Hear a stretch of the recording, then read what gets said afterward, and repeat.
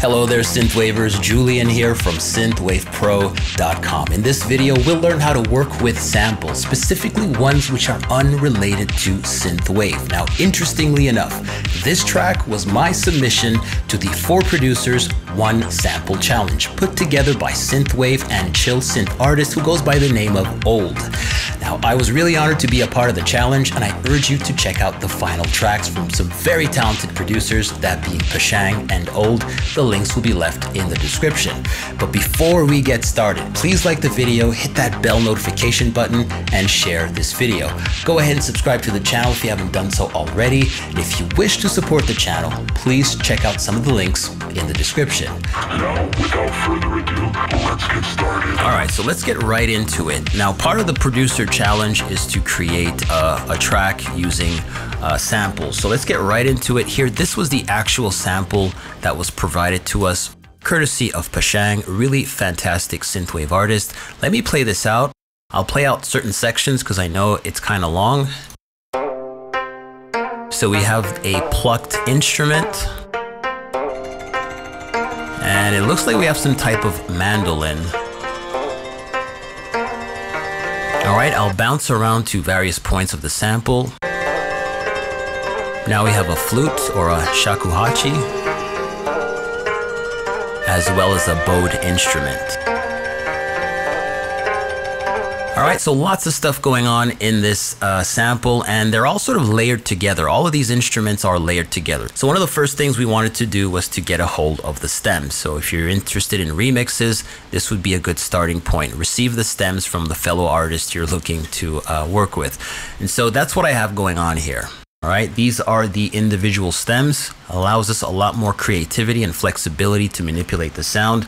And I've basically titled them. So these are the plucks. So these aren't the right names for the instruments, but they make sense to me.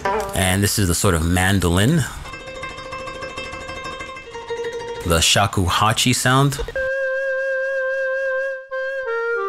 or flute. And then finally, a nice bowed sustained sound here. All right, so let's get to work. One of the first things I wanted to do was to extract a portion of this pluck sound here. So I turned my attention to one of these hits.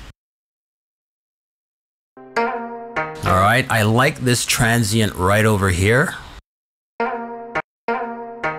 I may have refined it. All right, so this is what I started off with. And so I basically isolated this section. And this is what we have going on right over here. Let me play you the equivalent of it.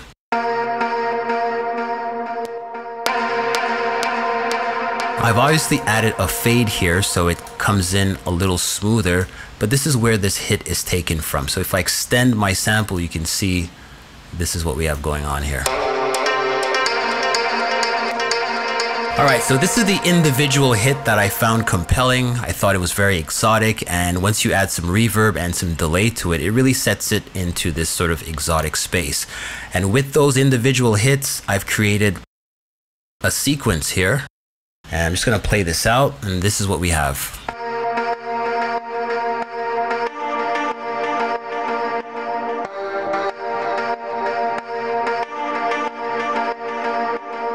All right, so if I zoom in, you'll notice that some of the clips are actually different colors. So the green ones are the ones that have been transposed. I have the first green clip here transposed up by 4 semitones, and this one is actually transposed downwards by 3 semitones. So, you know, we get this sort of nice melody. Let me engage the metronome for context.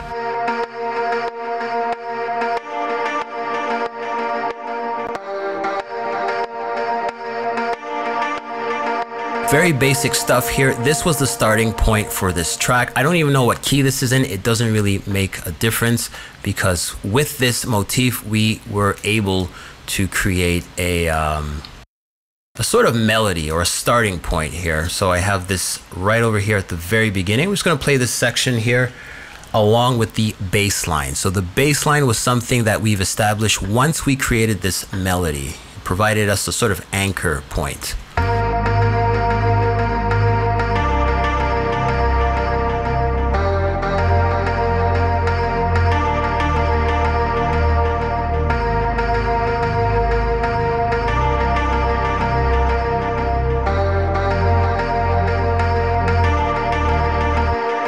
right, so if you're interested in learning how to create this sub bass sound, I did have a tutorial here. I'll be sure to link to it in the cards, all right? All right, so just as a reference, a lot of these yellow tracks are tracks that were created using the sample. Even in the drum group, I do have 2 yellow colored tracks. I think we're gonna jump to this right away. And we have 2 of them hiding right over here. I wanted to discuss these 2 tracks here. One of them is called Drum Ambience. And this is what this guy sounds like. I'll just play it in isolation, then I'll play it along with the drums.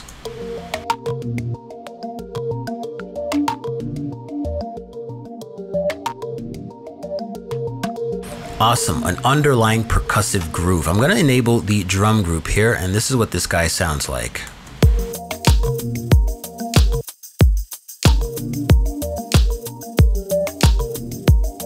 In isolation. This was actually the very same motif we had for our melody. If I disable this ShaperBox 3 plugin here, I'm going to get into this momentarily, but this is what this guy sounds like. We've heard this before, right?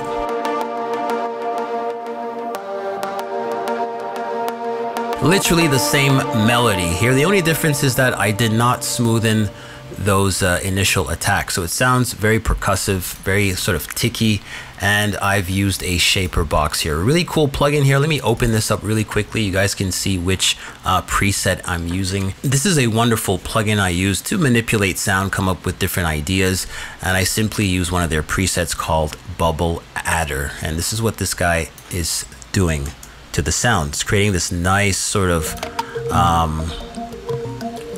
groove to our drum sound here. All right, I'm not gonna spend too much time on this. You guys can experiment and find different grooves for your productions. I really recommend using ShaperBox for sound design and stuff like that, all right? So let's move on to another drum track here, simply titled Drum Hype. Let me play this on its own, and then I will play it along with the drums.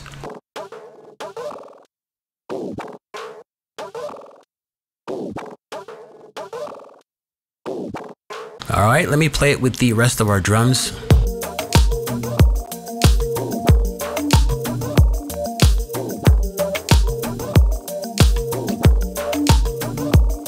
All right, so this drum track is using some swooshes and some scrapes, and we created that using a number of plugins here. I'm going to show you in a few seconds. It reminds me a lot of stuff you hear in tech house. I'm a huge fan of tech house music. And anyways, let's get into it. So how do we create this sound? We basically used, I believe it was another instance of ShaperBox. I know I'm bouncing around here. And so this is my Foley MIDI. This is what we originally had, all right? Let me just showcase what's going on here.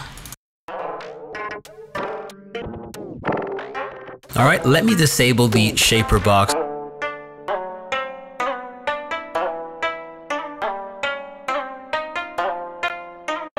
So I pretty much have the sample playing at various pitches, and then I've added ShaperBox 3 here. I think I may have a different preset here called Groovy Fill.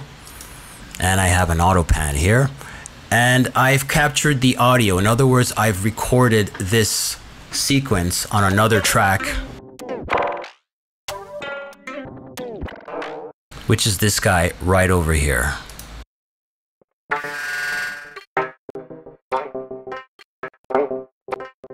All right, so we get these really cool, funky, almost like granular synthesis stuff going on here. Really weird, right? This is also how we created this section here. I'll get into this flute sample momentarily, but it's all from basically manipulating the sound. And once we have a sort of pool of samples that were transformed, we can re-inject it into the project. So this is where that drum hype stuff comes into place. This guy here. Now, of course, you're going to have to chop up the sample, make sure it's aligned to a grid, and place some of the transients at key moments in the song. So it kind of makes sense. All right. So that's what we have going on with this drum hit.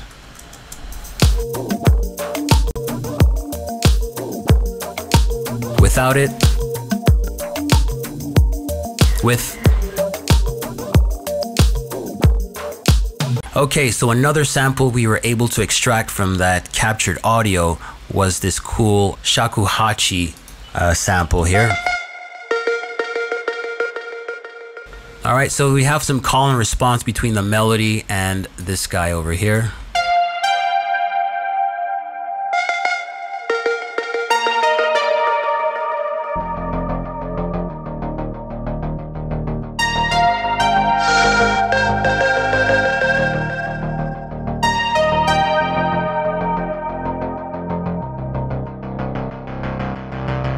All right, so I think I'm gonna leave it here for now. If you're interested in seeing some more sound design techniques and some manipulation of samples, just let me know, leave a comment down below. I'll definitely consider creating another video. I don't want them to be too long. I know you guys like these short little videos, all right? I'll see you in the next one. Bye for now. And if you're new to the channel, thank you so much for hanging out, and consider subscribing and liking the video. And if you've been here since the very beginning, I thank you once more for your continued support. That being said, stay safe, and I'll see you next time. Bye for now.